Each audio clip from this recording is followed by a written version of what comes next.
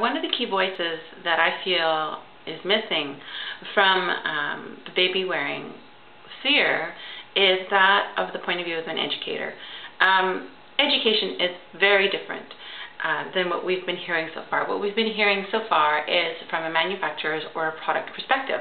And a product perspective is going to require standardization in some markets because that feeds to their culture and to their liability concerns. It requires, that each manufacturer decides what their instructions look like, and the instructions also reflect, what kind of risks that they would like to engage in with regards to the use of their product. Whereas education is entirely different. Education, unlike product, has to be flexible. It has to be creative. It has to be done up on the spot for the individual that you are helping right then and there, because your only goal as a baby-wearing educator, as a carrying consultant, is to make sure that these parents and these babies and these children are able to participate in life fully by whatever means possible in the safest manner possible.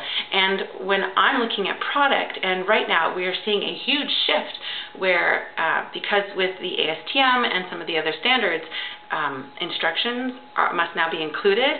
Well, you'll have ring sling A and ring sling B, or may tie A and may tie B, and they will have completely different instructions.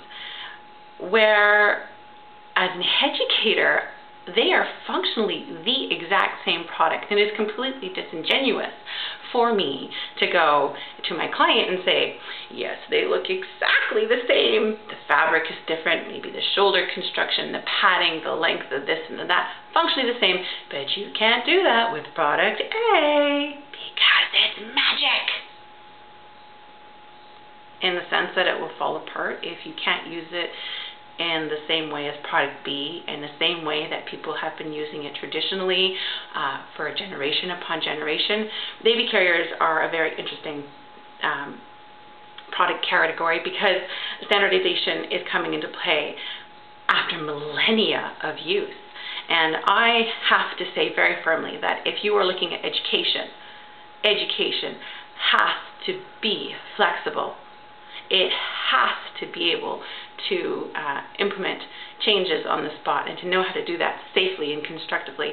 It means that you will modify the carrier for use if required. If you have a family who has a parent with special needs, or a child with special needs, or someone who is particularly tall or particularly short, or whatever their situation is, or maybe the child or the parent doesn't like it, and your only goal in mind, rather than needing to memorize instructions for 1,000 products, is to be an educator and not a product demonstrator.